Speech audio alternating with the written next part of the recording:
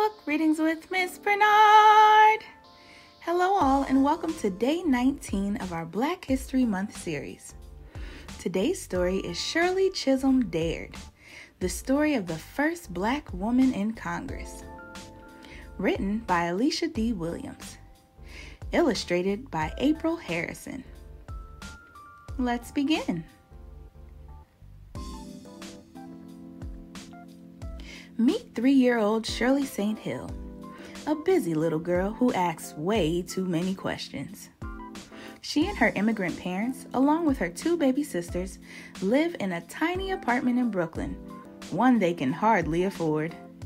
Seeing that Shirley needs room to run, her mother thinks it might be a good idea to take her to her grandma's. Plus, they'll save money. So the girls and their mother board an old steamship in New York Harbor and set off for Barbados. After 9 days, the family arrives to welcoming hugs and kisses. But just as the island's smells and sounds start to feel familiar to Shirley, it's time for Mother to say goodbye. Still, Shirley doesn't settle into sadness, oh no. She has work to do. Though she's younger and tinier than her cousins, she's just as strong. She hauls buckets of well water to thirsty cows, pigs, and goats. Shirley even bosses her cousins around. When classes start in the British one-room schoolhouse, 4-year-old Shirley proudly sits on the front bench and won't budge. That girl is daring. Back in the States, the Great Depression begins. Many people lose their jobs and can't afford homes or food. Mother makes little as a seamstress and father as a baker's helper.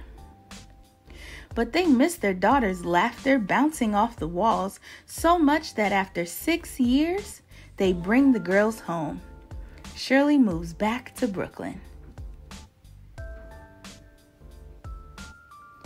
At PS 84, the principal introduces Shirley to her new classroom. 3rd grade? Hasn't she already learned 3rd grade reading, writing, and arithmetic? Sure, she's only 9 years old, but in Barbados, she had just been promoted to 6th grade. Sorry, but you don't know American social studies or geography, the principal tells her. In no time, Shirley is bored and restless. She snaps rubber bands at kids' heads. She flicks spitballs when the teacher turns her back. Finally, the school assigns her an American history tutor. And just over a year later, Shirley proudly sits in the 8th grade. Every day over dinner, her father asks what she's learned. Every day, Shirley offers details. And every day he tells her, study and make something of yourself. In the evenings, Shirley listens in as her father and his friends discuss politics, how poor people are being mistreated, and that folks should fight for their rights. She learns about a man named W.E.B. Du Bois, who spoke of Negro rights, and Marcus Garvey, who spoke of Black pride. By the time Shirley begins girls' high school, her mother is warning, come straight home. Focus on your homework and piano practice. No pop music. Absolutely no boys.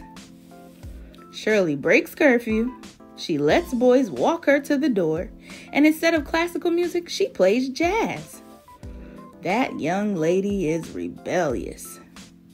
Mother tries to explain that she's strict because she wants Shirley to grow up and be someone. Now meet 17-year-old Shirley, a smart young lady who attends Brooklyn College. She studies sociology and Spanish. It isn't acceptable for Black women to study politics or law, but that doesn't stop her from joining the Political Science Society. After graduation, Shirley tries to get a job as a teacher, but over and over she is told she doesn't look old enough. She finally exclaims to a nursery school director, "Give me a chance to find out whether I can do the job."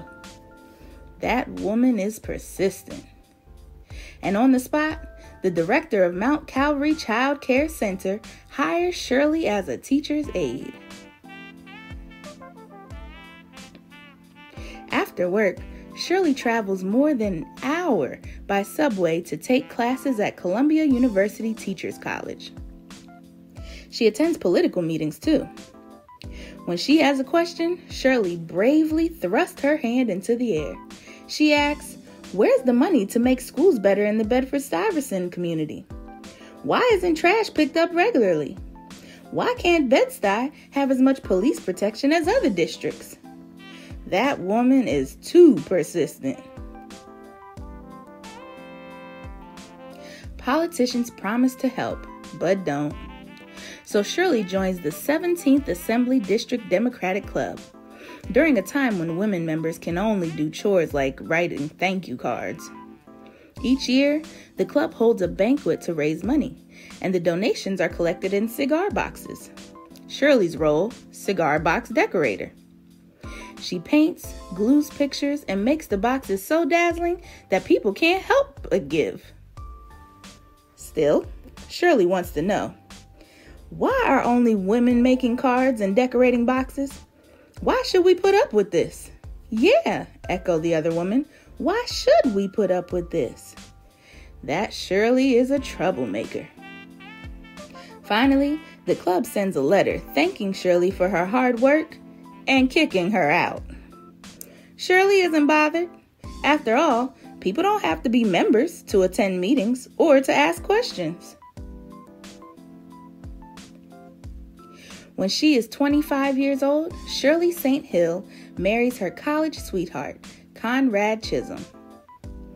Meet Shirley Chisholm, a busy young woman who still asks way too many questions. Teaching now takes over her life. At 29, she becomes director of the Friend in Need Nursery School, and a year later, director of the Hamilton-Madison Child Care Center.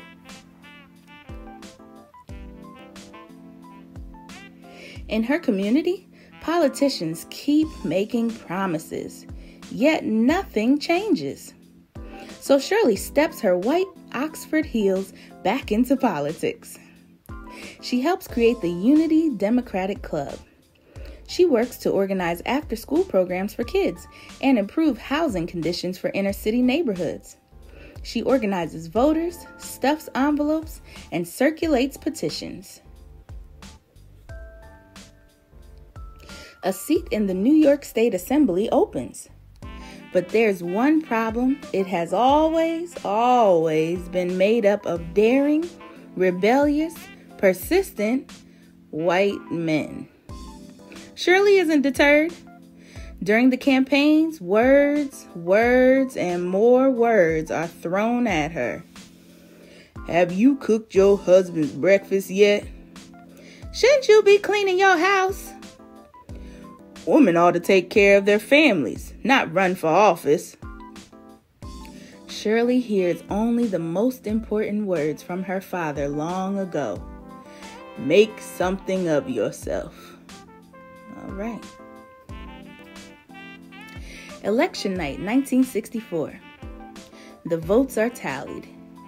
18,149, 18,150, 18,151, 20,957 votes have been cast, and Shirley Chisholm wins by more than 16,000. Over the next 3 years, Shirley introduces bills to help disadvantaged students pay for college and to give unemployment insurance to domestic workers. She speaks up so much that assemblymen complain. When she refuses to follow their rules, they call her a bossy troublemaker. When she challenges them, they mutter that she doesn't belong. What does Shirley do? She runs for Congress. She posts signs and hands out flyers, talks to ladies sitting on park benches and men standing on street corners, visits housing projects, churches, and living rooms too. She works and works and works. Her campaign slogan is unbought and unbossed. Her fellow assemblymen refuse to support her. Even reporters ignore her, only interviewing her opponent. Shirley protests. "Who are you?" they retort. "Just a little school teacher who happened to go to the assembly?" Hasn't Shirley helped students pay for college? Hasn't she proposed bills to fund daycare centers? Hasn't she organized rallies, driven voters to the polls, and fought for the rights of the poor? But could she, dare she, win? Election night, 1968. The votes are tallied. 34,883, 34,884, 34,885, 52,433 votes are cast. Shirley Chisholm wins by more than 21,000 votes. This daring, rebellious, persistent troublemaker is the first African American woman elected to Congress, and she never stops asking questions. The end. Oh, what a wonderful, wonderful story. Life story of a bold and daring woman who never was afraid to speak up and speak out for what is right. All right, this has been another Book Readings with Miss Bernard. I hope you come back tomorrow for day 20 of our Black History Month series. I hope you have an awesome day. Bye-bye.